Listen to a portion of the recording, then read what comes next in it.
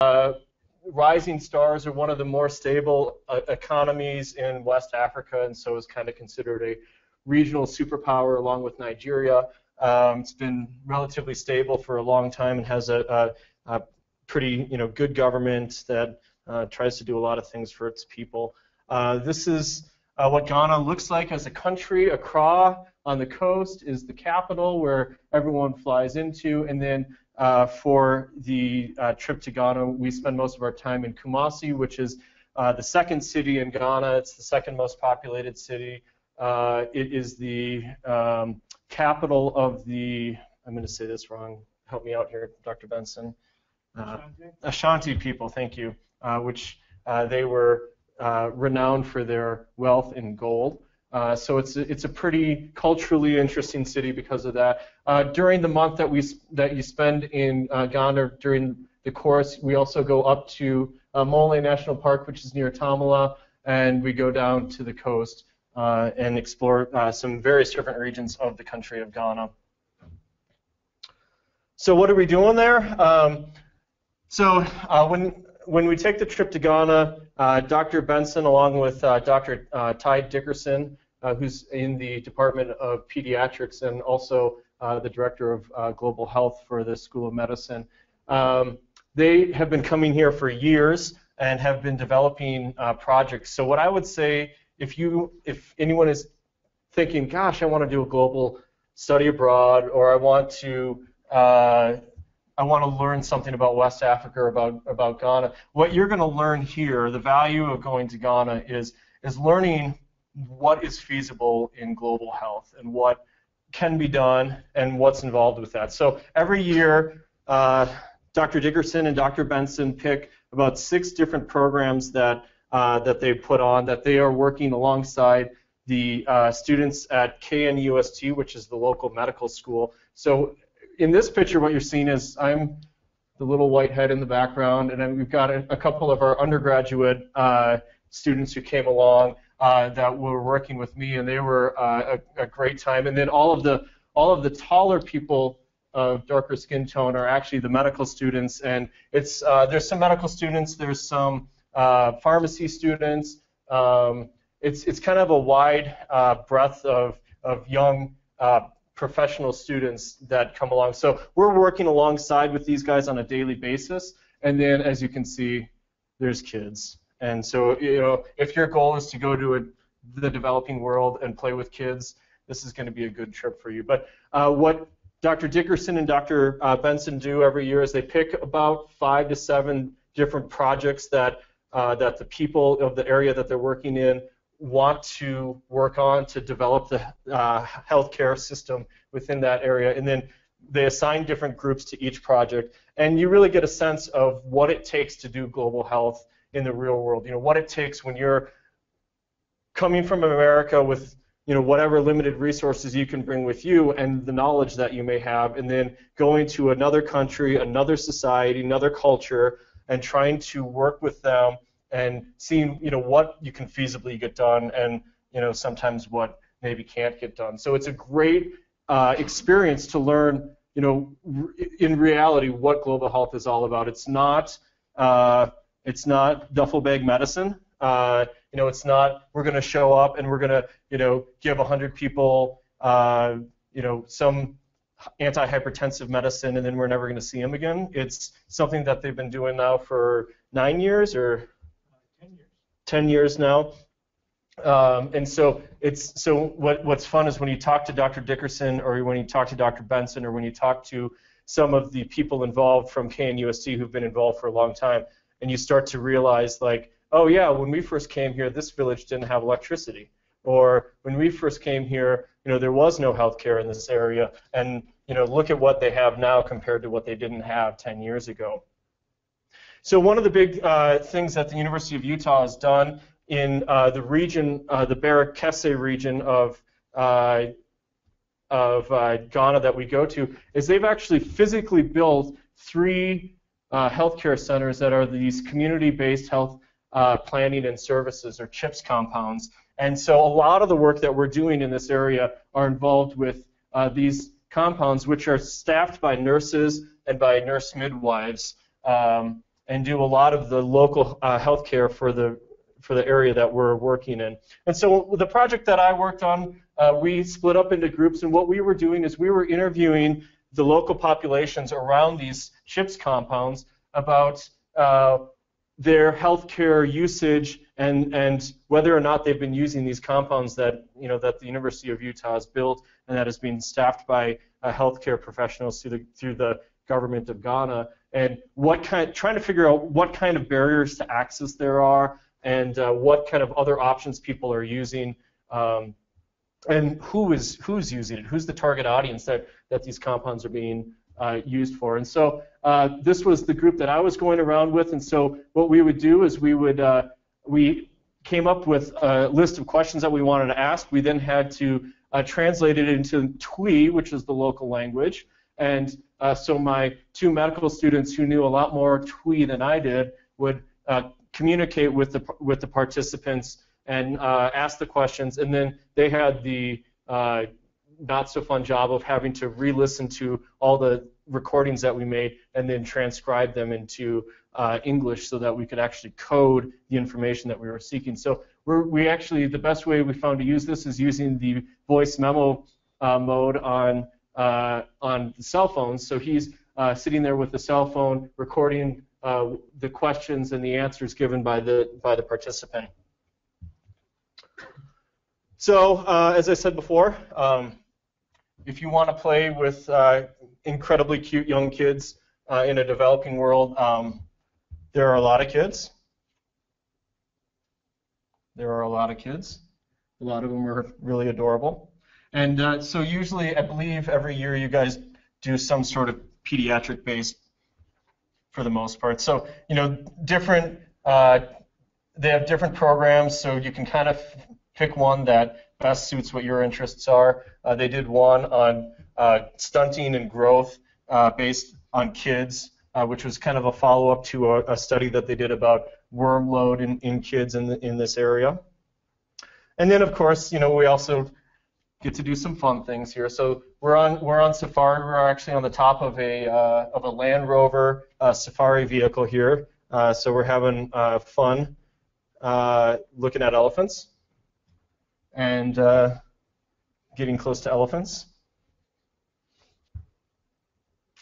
And we got to go on a canopy walk tour through the rainforest. And we got to learn about the local culture. This is the oldest mosque in Ghana, and so we got to tour around the mosque and learn about the culture of the Muslim faith in Ghana. And this is actually a view from the Fort Metal Cross in Dix Cove, and so this is actually the town of Dix Cove here, which is a big fishing community. And the fort that we got to tour, Metal Cross, some of us just went on our own and got to tour that on a day off that we had. And this was a fort that was used in the slave trade. So this is where we know a lot about slavery as its effects were in the Caribbean and in North America. But this was the other side of the story and what happened, how these people got captured and got put into these slave forts and then were eventually brought to the New World. And of course, we got to enjoy a few days at one of the most beautiful beaches in Buswa and got to try our hand at some surfing in Buswa. So it's a really good trip. I've been all over the world, and Ghana is definitely a very unique place, and I think it's a great learning experience for learning about global health. So thanks.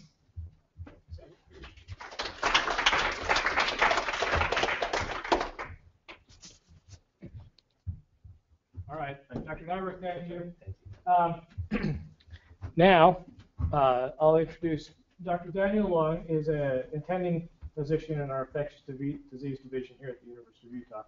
He was recently recruited here after doing a research fellowship and a number of research opportunities in Bangladesh. I'm going to let him introduce himself here momentarily, but it's been fantastic working with Daniel. He works in our travel clinic with us in seeing people that are returning travelers that are bringing diseases that may not be as well recognized in Utah from other places in the world. So, Dr. Leung, Daniel, I'll turn the time over to you. And thank you. So, affiliated with Massachusetts General Hospital in Harvard, but actually I only spent about 1 week a year in Boston and the rest in Bangladesh.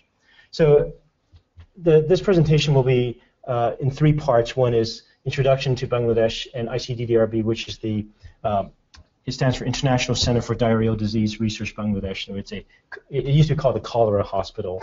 The second section will be on cholera immunology, and I'm much more a basic scientist, and the CDC might call me a laboratorian. I have a lab up in the School of Medicine, and so I will try not to bore you with the basic science, but try to bring some translational immunology project that we were working on. And then the last part, if there's time, will be a small project on non-typhoidal salmonella epidemiology that was there.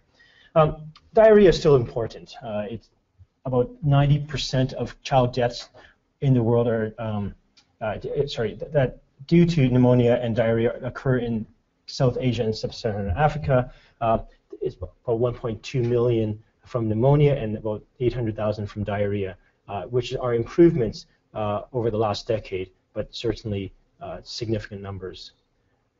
Bangladesh has about 160 million people in an area the size of Iowa. I didn't really believe it, so I looked it up, and according to this website, if you overlap Iowa and Bangladesh, they're about the same area. So it's a very crowded place. Scenes like this are not staged. Wherever you go, you see people. This happens to be a recent picture from the newspaper. There's a gathering of pilgrims outside the city that happens every year, but there are a lot of people. It is a low-income country that is 87% Muslim, 12% Hindu, and the other 1% are Buddhists and Christians. The official language in Bengali, and they are very proud of their language. And this is the map of Bangladesh. You can see Dhaka right in the middle there. That is the city where I stayed for the 4 years, and it borders India on 3 sides, as well as Myanmar on the southeast. Diarrhea happens in Bangladesh. This is a study that was published about 10 years ago, and it was a study of an area called Mirzapur, which is semi-rural Bangladesh, and the x-axis is the number of episodes of diarrhea that a child over the first 2 years of life has, and y-axis is the percentage of children. So the majority of children have between 3 and 13 episodes of diarrhea over their first 2 years of life, with the median around 6 to 8. And the duration of the diarrhea episodes, it's between 0 and about 2 weeks. So for much of their first 2 years of life, these children have diarrhea. There are seasonalities. The March peak, March-April peak is a cholera peak, preceded by an ETEC peak. And then there is a October peak that comes most years. It didn't come 2 years ago. It came this year in December. That is kind of the post-monsoon cholera peak. And it's an interesting that in Dhaka, for example, you have 2 peaks of cholera, but in Kolkata there's only 1. And it speaks to really how seasonality depends on the geography. What is the International Center for Diarrheal Disease Research? Well, it was established in 1960 as a cholera research laboratory. Now it's trying to get cholera kind of out of its name, even though historically it's been the focus. Has the world's longest running field site in Matlab that's been going on since 1963. Many of the physicians there are credited with pioneering the use of ORS and zinc for diarrheal diseases.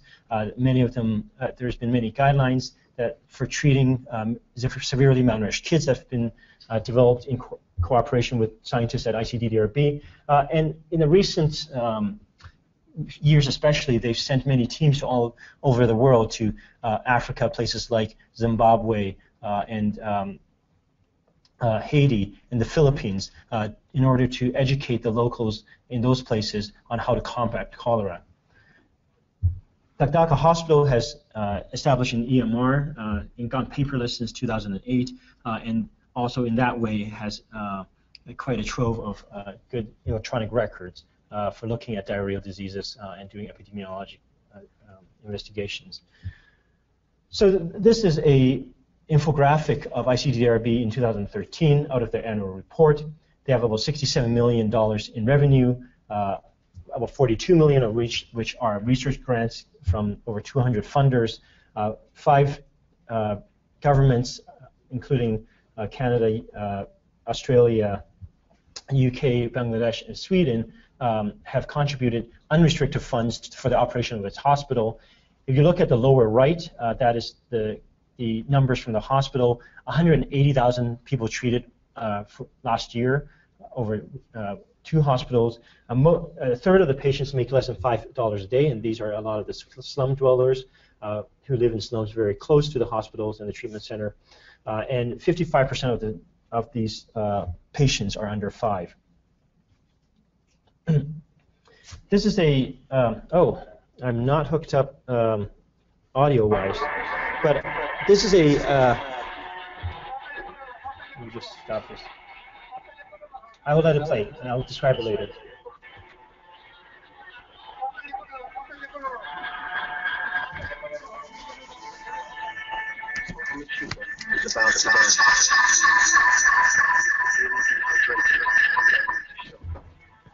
Can you hear this? Okay.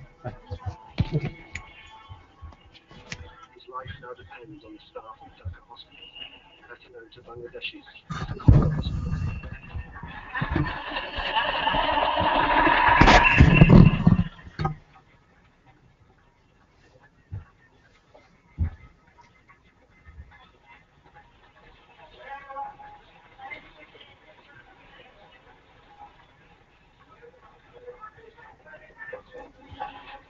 Patient also is I think it will be cholera because diarrhea starts from the morning. From the morning to evening, within very short duration, the patient is collapsed. Now he has no pulse.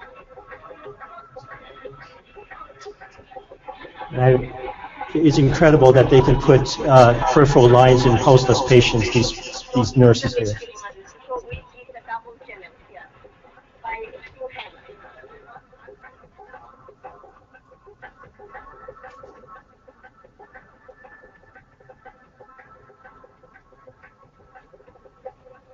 If within 10 minutes or 12 minutes, if he didn't arrive here, he will be dead.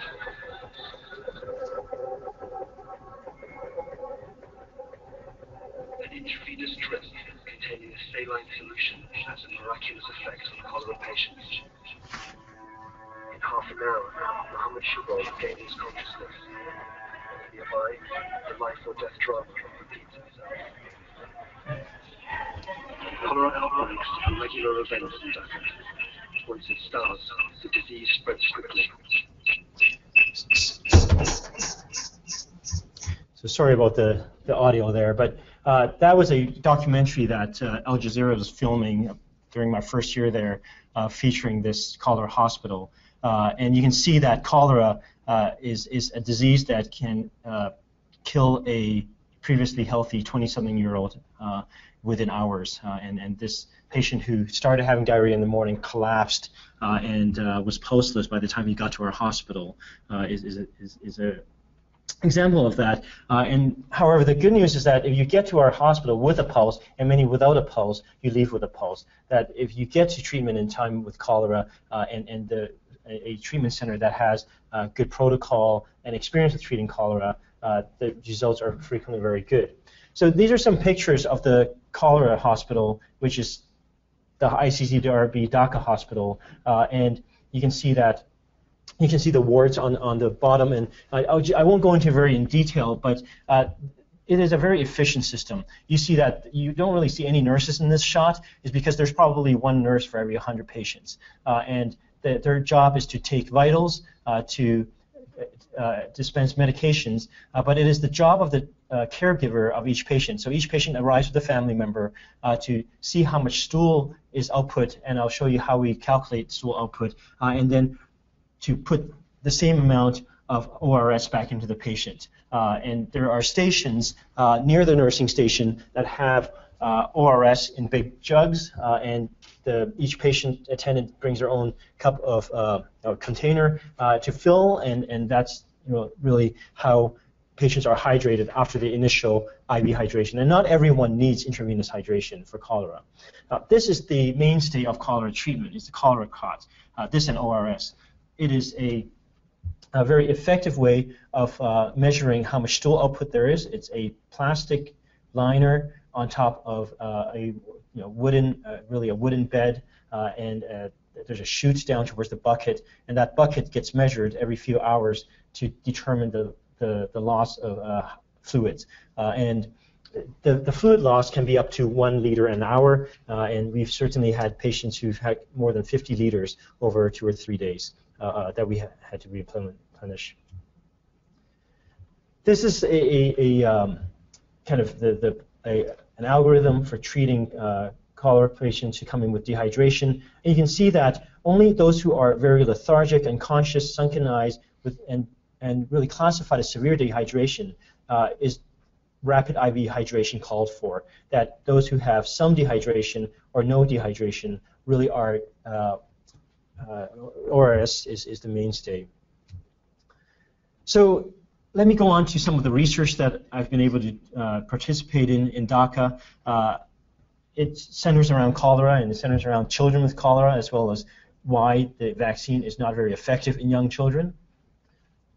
This is the group that I worked with. This is a picture from about 5 years ago. Since that time, the group has grown to about twice that size, over 100 people working on cholera research group. This ICDRB has several thousand employees, and including 200 scientists. And so our group is just one of those research groups that work at ICDRB. And this is a collaboration between Massachusetts General Hospital and ICDRB. One page on cholera. Liver cholera is the bacterium that's responsible for cholera. There's 2 serogroups, 01 and 0139, that cause epidemic cholera. It's acute dehydrating diarrhea. This is not normally a persistent diarrhea. It comes on very quickly. There's a lot of fluid loss, and death is by hypovolemic shock. Approximately 3 million cases worldwide a year, 100,000 deaths. It is endemic in 50 countries. I show you a map of the endemic countries as published in the Bulletin of the WHO a couple of years ago. I've circled Bangladesh, but you can see that most of Asia and much of Africa are endemic for cholera. In Africa, you might hear the term acute watery diarrhea. That is frequently cholera. It may also be ETEC, but that is frequently a word for cholera that governments like to use so they do not have to report cholera due to the stigma that it causes. So let me just go over a couple of the vaccines that are available for cholera. The first one has been around for probably 3 decades now. It's Dukoral. It's a whole cell killed vaccine that is supplemented with a recombinant B subunit of the toxin. That makes it difficult due to a couple of reasons. One is the cost. So a recombinant protein in a vaccine makes it, 2 doses might cost you $20. And you also need to take it with a buffer. So while it is available in Canada and Europe and many developed or high-income countries, this is not a feasible solution for low-income countries. The International Vaccine Institute, funded by various organizations, and including the WHO, has produced a kind of a next-generation cholera vaccine called Shankol. It's a bivalent, so it covers 01 and 0139 vaccine. It does not contain the B subunit, and they found that through various studies in the 70s of vaccine trials in Bangladesh, that including the toxin in the vaccine actually does not help its efficacy. And so they've developed this, no need for a buffer and much cheaper, and it's only a couple of dollars for the 2 doses. The Shankol is the vaccine that is being stockpiled by the WHO in case of kind of humanitarian emergencies, and this was directly in response to what happened in Haiti, where there was not a stockpile and it was difficult to get a vaccine out, even if they wanted to. So what do we know about cholera in young children? That compared to older persons, the young children have a higher burden. This is a study of 3 different cities that are endemic for cholera, and You can see that the red and the blue bars are the children under 5, and that their incidence is higher than the gray bars, which are the incidence of cholera in those over 5 years. So they definitely have a higher burden of disease. In terms of protective immunity after natural infection, so if you get cholera, how long are you protected? It's estimated by mathematical model that is 3 to 10 years. The only really study that we can get good data of was a look back at a trial in the 1970s, looking at 3 years of follow-up, how many kids compared to older children got cholera. And the estimate is that after natural infection, about 65% of kids under 5 are protected at 3 years' time, and this same efficacy is for those over 5. So in conclusion from this study was that kids under 5 and over 5 likely have a similar protective efficacy after natural infection. However, why are we worried about the vaccine? Well, this is a Cochrane review of Dukoral efficacy, and in children over 5, it is 66% efficacy, and children under 5 is 38%. So this is not good. That a 38% efficacious vaccine, oral vaccine, which is good in adults, 68% is decent, is actually what oral typhoid vaccine is efficacy is. But the 38% certainly is not good. And the Shankel vaccine, the 5-year follow-up just got published in Lancet last year, 68 to 74% in those over 5, and just 42% in those under 5. So even with this new generation vaccine that seems to be doing better long term, that kids are not being protected very well. So the problem is that young children compared to older persons have a higher burden of disease, while they have similar protection from natural infection, that the oral cholera vaccine have a lower protection. So the question we came up with was, how does the immune response to cholera differ between older and younger children? And this is important because we see that in vaccine trials there's a difference, and we see that children have a higher burden. Obviously, there needs to be some investigation, and I think I have some time to take you through some of the key humoral responses. I recognize that many of you are not basic scientists, but if you'll just bear with me for a little bit so that you can understand some of the subsequent slides. The primary response upon either vaccination or infection, your B cells differentiate into plasma cells or antibody-secreting cells that secrete antibody. There is a subset of B cells that differentiate into memory B cells, and that is part of the idea behind vaccination, is that some of your B cells will differentiate memory B cells, and years later, when you see the antigen again, these memory B cells will differentiate into plasma cells to secrete antibody in a much more rapid way than your first look at the antigen. So it's called an animistic response, and is a rapid production of antibody due to the memory B cell proliferation. In cholera, what we know is that at around day 7, there's a peak of antibody-secreting cell responses. That at day around 7 to 28, there's a peak of antibody responses, and that these responses of both antibody and antibody-secreting cells come back down to undetectable levels by around 6 months, 3 to 6 months. However, the memory B cell response in purple is the response that actually lasts a long time, months to years. So we were interested in looking at the antibody, the memory B cell responses in both natural infection and vaccination. So ICDRB has a very good infrastructure to do these kind of studies because it has the patients, but it also has a very well-organized teams of field staff and scientists that work on these studies. So in our natural infection cohort, we recruited children aged 2 years and above to Dhaka Hospital, and they all had to be stool culture positive for cholera, and we drew blood at days 2, which is when they were confirmed to be positive for cholera, day 7 and day 30. We actually have data for day 90 and up to 1 year, but we don't have enough numbers to present it. What we do with the blood is we split it down with Phycol, we take out the plasma, and we do ELISAs to look at antibody responses, and then we take out the cells and do antibody-secreting cell responses and memory B cell responses through a ELISpot assay. You don't really need to know what that is, but it is a good way and a fairly inexpensive way to enumerate how many memory B cells there are in the blood from taking out the cells. So really quickly, I will go over that this graph on the left is the antibody response for children aged 3 to 5 years. In the middle is children 6 to 17 years, and on the right is the antibody response for adults aged 18 to 60 years. So this is young children, older children, and adults. And you can see that for antibody responses, that young children and older children and adults have approximately the same. This is an antitoxin, and this is also seen for other antigens. Same antibody response. It has approximately the same antibody secreting cell responses, and also very similar memory B cell responses. One might make a case that adults have slightly higher memory B cell responses, but we really couldn't find a statistical significantly difference. So how we concluded was that in natural infection, so in cholera, in coming into our hospital cholera, that young children mount about the same kind of immune responses as older children and adults. And you might say, well, this is what's expected. This is, in natural infection, young children and older children do about this as well at 3 years' time in terms of protection from cholera.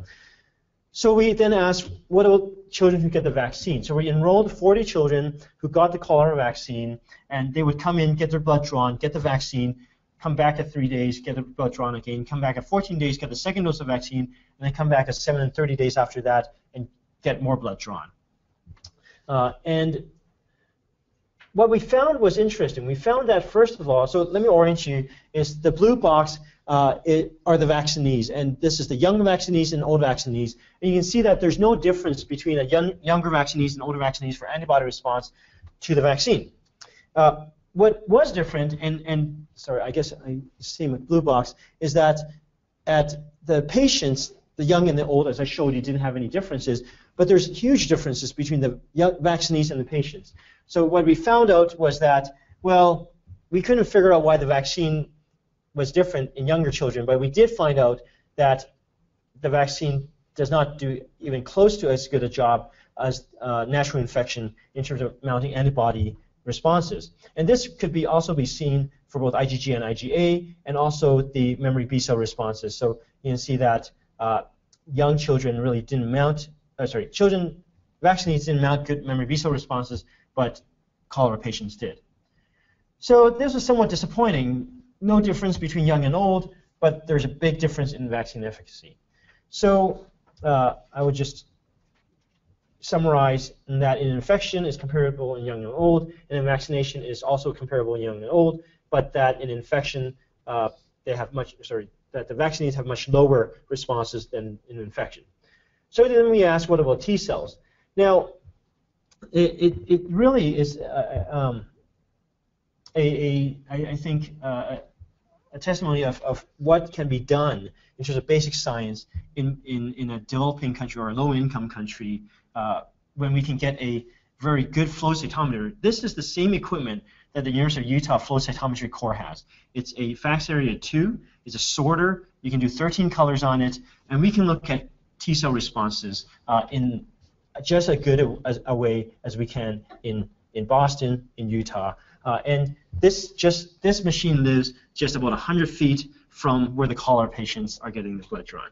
So this is one part of the reason that I encouraged me to stay there for 4 years. It was the opportunity to do good science in a place that has the disease. A good basic science in a place that has the disease. Because so we use a method called FASHA, and you really don't need to know what that is, except that it looks at T cell responses in response to an antigen stimulation. And we got blood at about the same time points as we did for the antibody studies.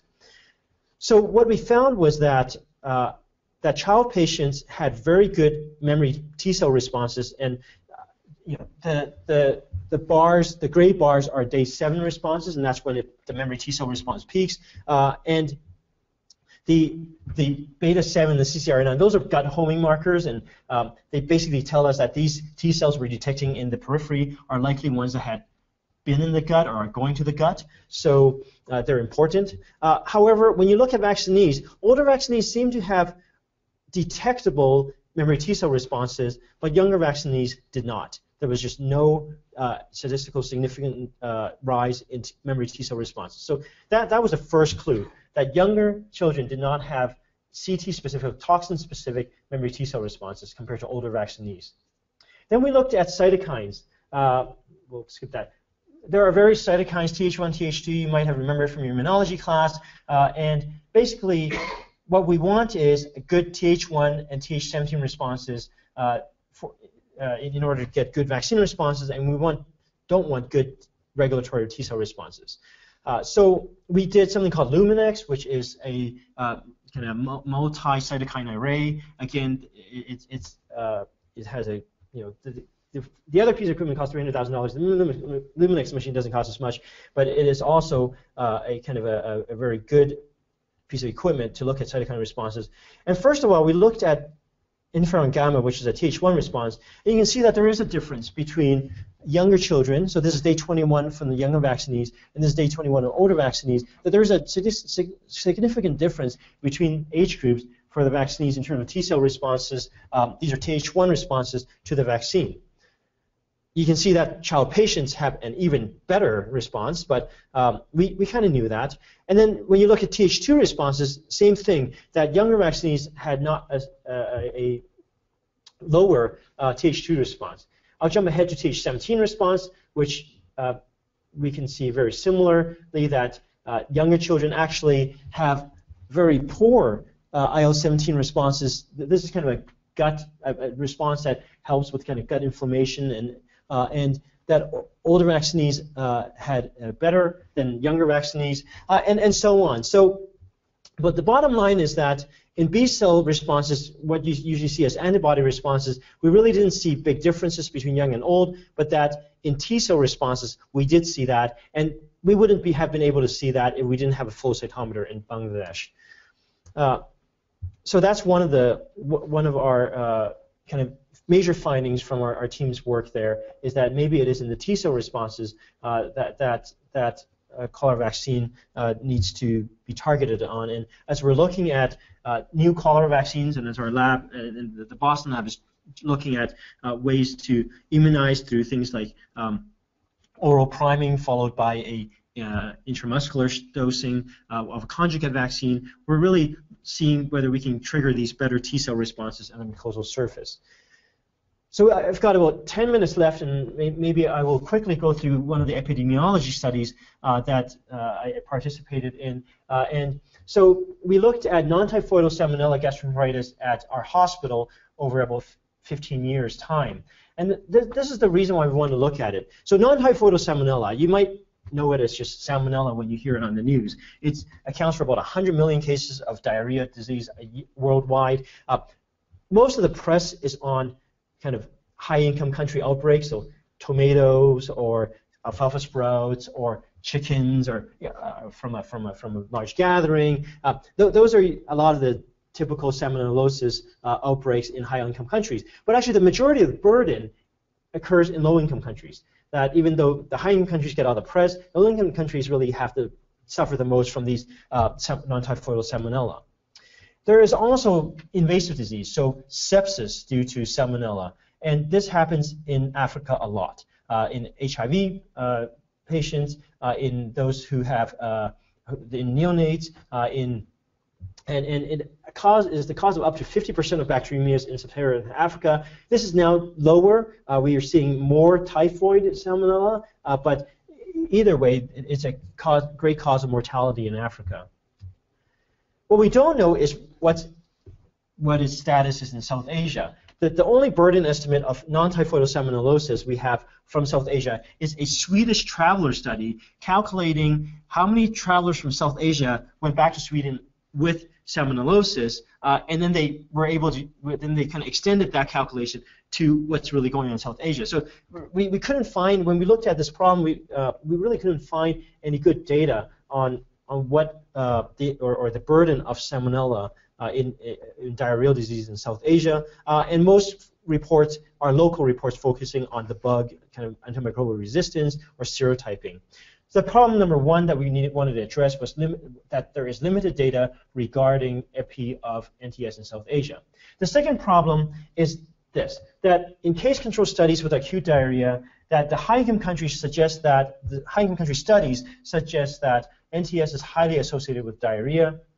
But when you look at low-chem studies, that it's quite mixed data. That some studies found that there is just as much NTS in the stool of healthy kids as there are of sick kids, and but some found that perhaps that there are more NTS isolated from kids with diarrhea. So what we identified as a second problem was that the risk factors and clinical manifestations of NTS infection are poorly defined in low-income countries. So what we set out to do was really describing various aspects of non-typhoidal salmonellosis, gastroenteritis in Dhaka Hospital, ICDDRB.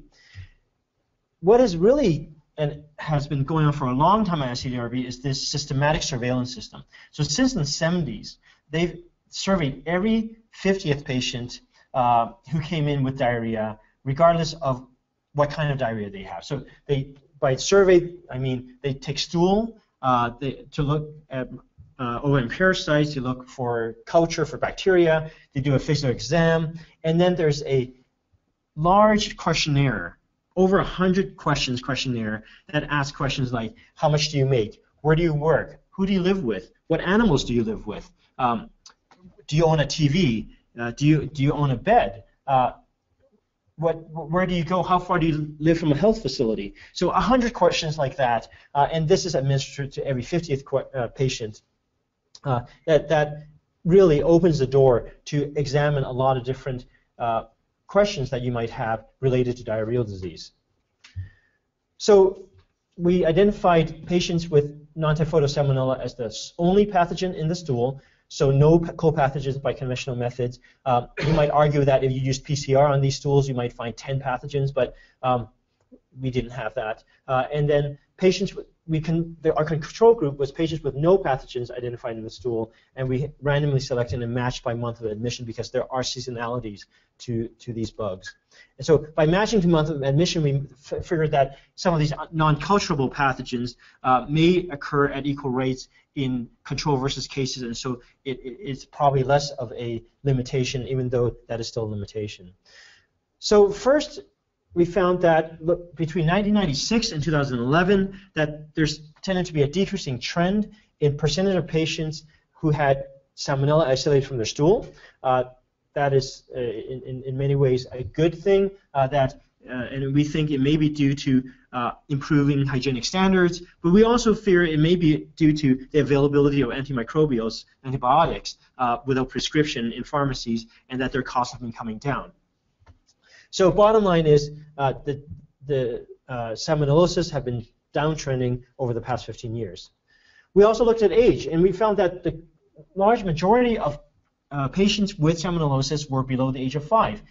But then we scratched our heads and said, well, most of the patients that come in with diarrhea are below the age of 5. So what you can take from this graph is that the largest burden of this NTS disease is in under age 5, but not that those under age 5 are most susceptible. The second graph is plotting the same age groups, but NTS as a percentage of all the diarrheal cases. So it's kind of complicated to look at this, but what I'm saying is that 1%. So if a 1-year-old comes in, there's a 1% chance that they have NTS. If a 60-year-old comes in, there's about a 2.5% chance that they have NTS. And this actually matches with what we know, that the elderly have more compromised immune systems to handle salmonella, and that the rates of salmonellosis in the elderly are maybe higher. Well, what about climate? Does climate influence salmonella? In Africa, there's one publication that said in dry season there's more salmonellosis, and in another part of Africa it's just the wet season. So we just wanted to look at it, what the situation is in Dhaka. And so when we plotted the 16 years by month, we found that, and so the red line is the rainfall, and the black line is the salmonellosis incidence. We found that July and August are our peak months, and it really coincided with the monsoon season. So the rainy season in Bangladesh, as you can see from this graph, is May to September, and really is right in the middle of that rainy season that we get the most cases of non-typhoidal salmonella. And when you look at temperature-wise, it is really during the hot season. The July and August is the hot season. In Bangladesh, the hot season is most of the year. It's March to October. You may get down to 25 Celsius in the winter, but in general it's hot and humid. what about antimicrobial resistance? So since they culture all these patients, and they actually are able to also get antibiotic resistant patterns. And we found a few interesting things. We found that for the old antibiotics, the first line, like ampicillin, chloramphenicol, and trimsulfa, that resistance has been either declining as for ampicillin or chloramphenicol, or stable as in Cotrim or Bactrim here. I'll jump ahead to ceftriaxone. That rates of ceftriaxone have remained stable, which is surprising, but it's an injectable antibiotic. People don't really use it.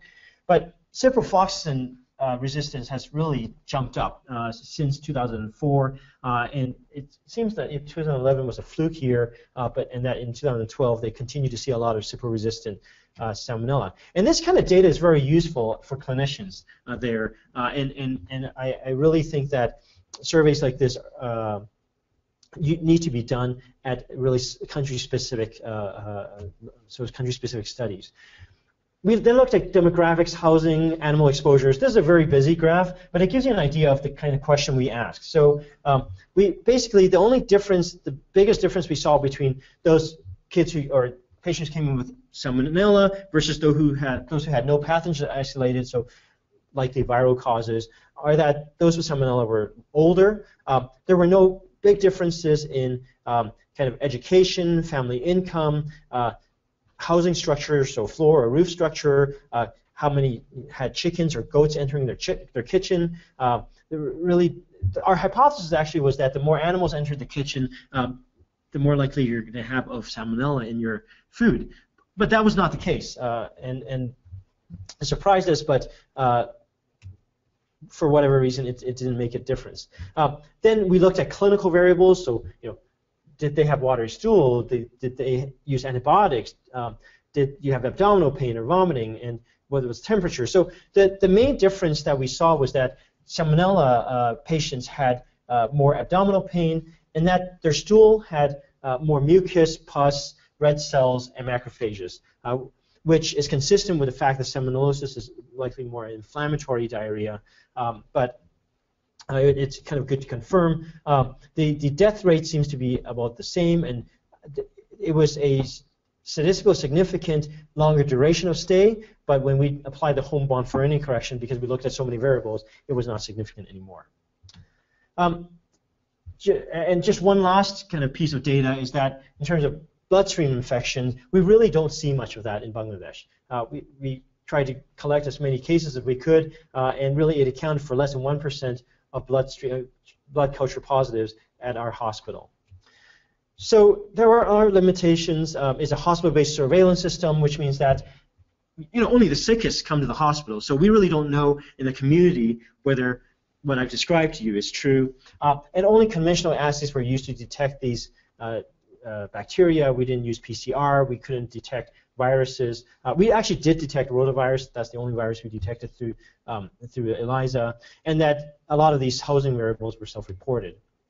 So to conclude, this part of it is that that non-typhoidal salmonella are isolated in the stool of patients with diarrhea. Most patients are young children, but rates are highest in the elderly. The highest rates are in the summer monsoon season. That there's resistance that's to cipro increasing. That salmonella causes more clinical and microscopic evidence of gut inflammation, and that risk factors include older age but not animal contact. So I want to acknowledge a lot of the people I worked with from both Boston, MGH, Harvard, and ICDRB. I'm funded by the NIH, ASTMH, Thrasher, Harvard, and NIAID.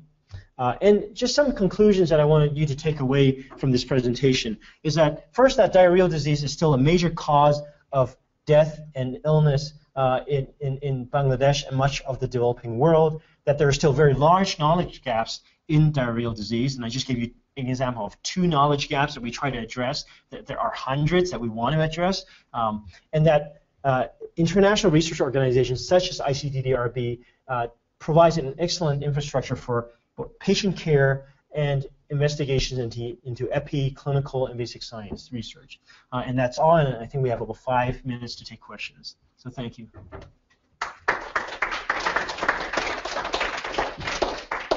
Any questions? So I'm going to ask a question. With the introduction of cholera to Haiti,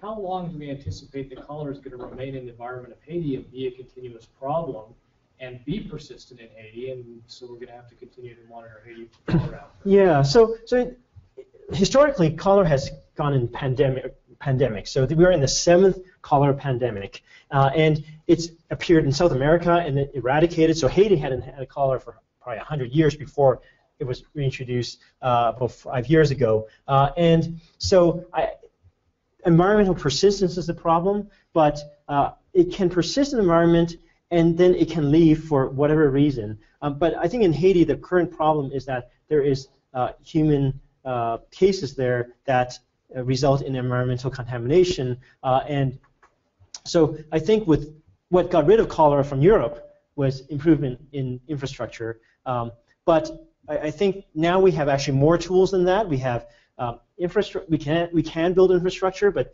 a lot of people think that that will take a long, long time. But we also have the vaccine, and there are various modelers, mathematical modelers, who think that we can kind of not. I don't think they've gone as far as eradicate cholera from Haiti, but we can decrease the rate of cholera in Haiti if we are able to roll out a vaccine there, and there are some groups are doing that. But I think we're in for quite a few years, and I'm not going to try to put a number on it, but the way the infrastructure is now, it's hard to believe that we're going to get over this in the next decade. Other questions? I had a question. I was wondering if this was a possibility towards making better vaccines. So, from what you said, it seems like the cytokine response, the strength of it is dependent on how many memory cells are produced, right? It seems to be, yeah. So, is it possible to give something else in addition to the vaccine to make it so that that process of some of those activated cells becoming memory cells is less stochastic? Yeah, brilliant. Yeah, absolutely.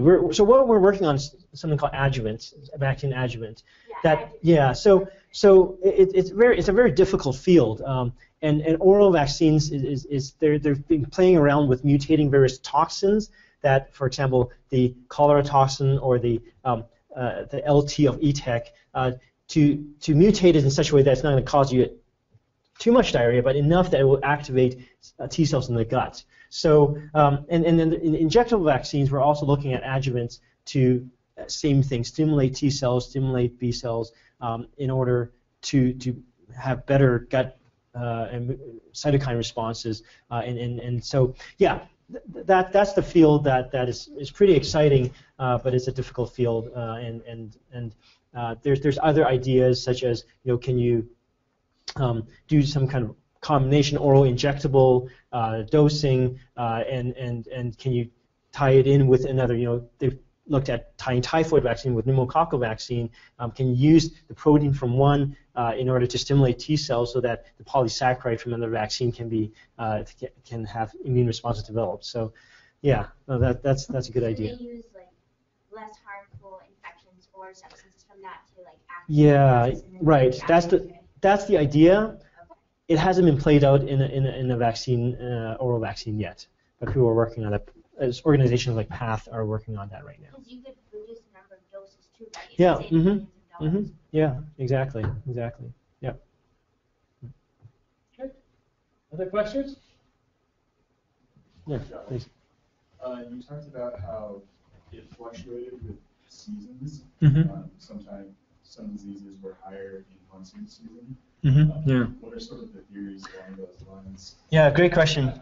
Yeah, so cholera, there's a pre-monsoon and a post-monsoon peak. The pre-monsoon, they think that everyone runs out of water in their water collecting system, that they end up going to ponds, and which have cholera in them. And by the pre-monsoon season, the ponds have warmed up, that there is pretty large kind of concentration of cholera in the ponds. And that's also when they run out of water. And then post-monsoon, they think that all the water collecting, the clean water reservoirs have been have had dirty water dumped into them because of the flooding. So that's one hypothesis. Another hypothesis is that phages are seasonal. So if you read into bacterial phages for cholera, they seem to have a role in kind of the infectivity of cholera and also how much cholera there is in the environment, and that those are if those are seasonal, that actually what we're seeing is the seasonality of phages in the environment. So those are two hypotheses. I haven't seen anybody really confirm any of hypotheses, and I think it's still very interesting to me that so Kolkata is a few hundred miles away from Dhaka, and it has a different seasonality of cholera. Yeah. Yeah. Anything else? All right. Well, Thanks.